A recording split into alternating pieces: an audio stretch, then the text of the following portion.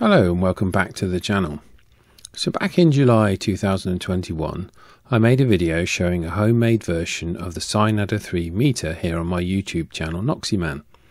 This has proved very popular and I have since been asked to make meters for other folks. At first I resisted this because of the time involved in manufacture of breadboards and things. However, I luckily found myself with a gap this year, and after quite a number of requests I decided to design a real circuit board and build up quality meters for sale on a very limited run. So if you're interested, please keep watching. I created these meters to fill a gap. There are budget signal generators and tenor analyzers such as the Tiny SA and the Nano VNA, but there wasn't an affordable option available to hobbyists for Sinad measurement.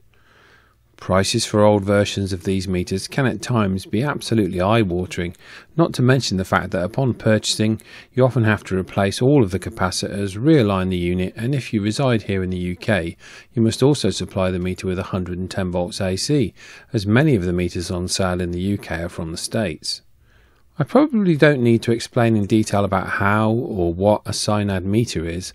Safe to say it is probably one of the most valuable aids that you can use to help you align a radio receiver or audio amplifier or just any signal or filter to help eliminate noise. In a very basic way, the following very boiled down explanation explains how the Sinad circuit meter does this.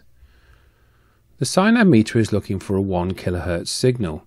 It basically wants to eat just a 1 kHz signal and let the rest of the noise go by. This noise is rectified and displayed on the Sinad meter scale.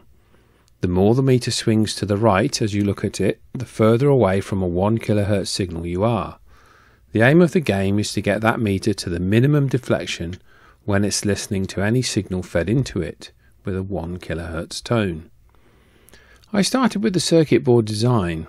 I wanted to use the same case as the old orange meter but remove some of the things that take time to do, like board mountings, logos, etc. I also wanted to address the main shortfall of that meter, and that was the range. The meter itself doesn't match the rectifier circuit, so the span of adjustment is right at the top end. Still useful but not ideal. I designed the board to be the same dimension so it would slide into the case. The board would be two-sided to enable decent component spacing. I didn't want to use surface mount components as I want to make this serviceable for the end user, and also I have a lot of gear here in stock that I can use. It took best part of a couple of days to design the board and then a day to check it. There were some errors on the demo meter and they have all been sorted on this version.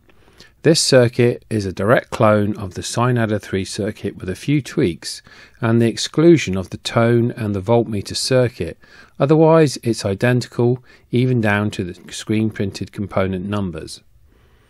It only took a couple of weeks to wait for the boards to arrive back from JLC PCB, and I am not sponsored by them at all. However, their service was superb and I was genuinely surprised by the quality of the boards. It really was quite amazing.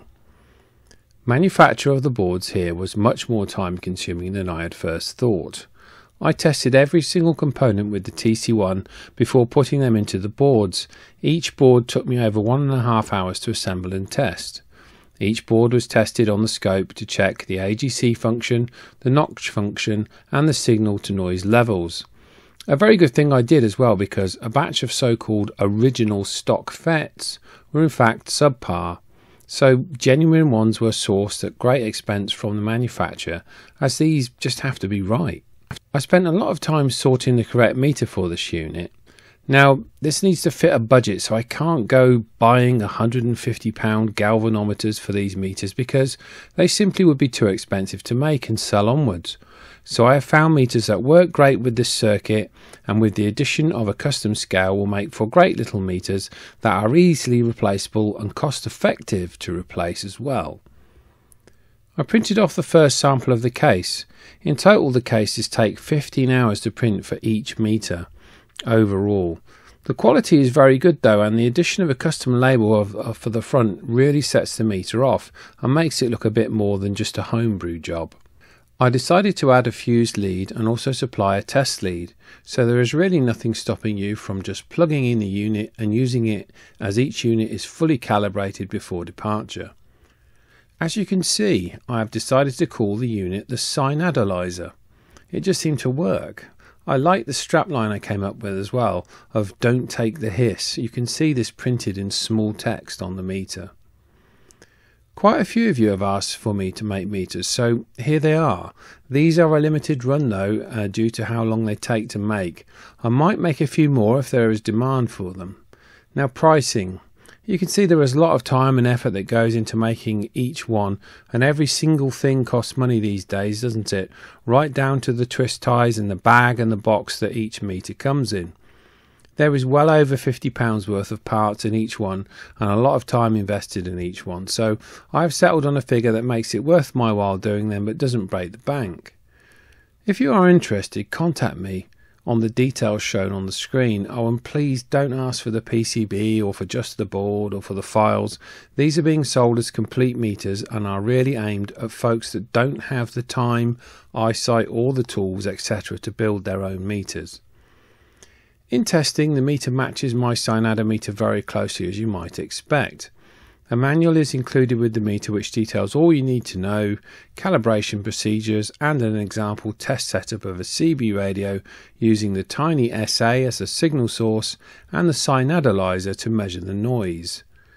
Using a tiny SA as a signal generator and the Sinadalizer, you have all you need to align both AM and FM radios without having to keep massive boat anchor signal generators from the 1950s and or use thousands of pounds worth of modern test gear to check and align 40-year-old CB radios.